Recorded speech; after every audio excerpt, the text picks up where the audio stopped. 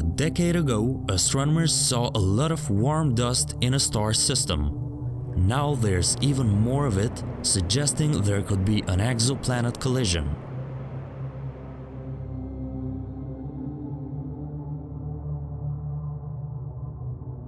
Ten years ago, astronomers used ground-based telescopes and NASA's Spitzer Space Telescope to observe a binary star system called BD plus 20307.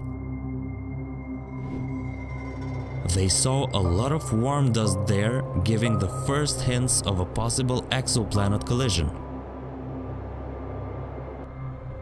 Recently, astronomers observed this warm, dusty debris disk again, now using NASA's Stratospheric Observatory for infrared astronomy.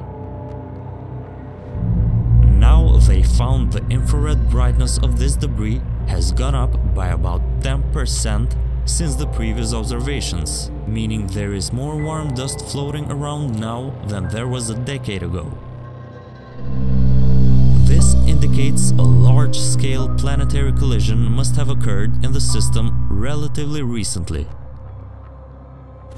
These giant impacts play an important role in shaping planetary systems. The warm dust around BD plus 20307 gives us an idea of what catastrophic impacts between rocky exoplanets might be like. Now scientists want to know how this system subsequently evolves after the extreme impact.